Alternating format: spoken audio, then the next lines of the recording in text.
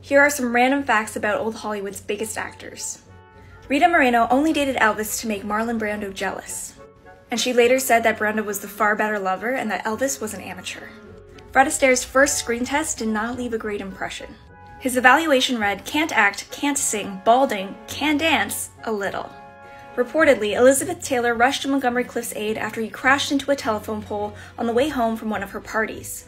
According to the story, she found him choking on 2 of his broken teeth, so she reached down his throat and removed them.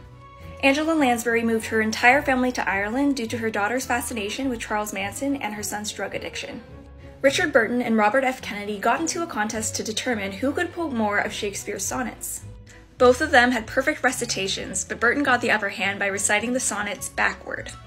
Natalie Wood's fear of drowning began on the set of The Green Promise when a bridge collapsed, causing her to fall into the water. Eerily, in 1980, she did drown.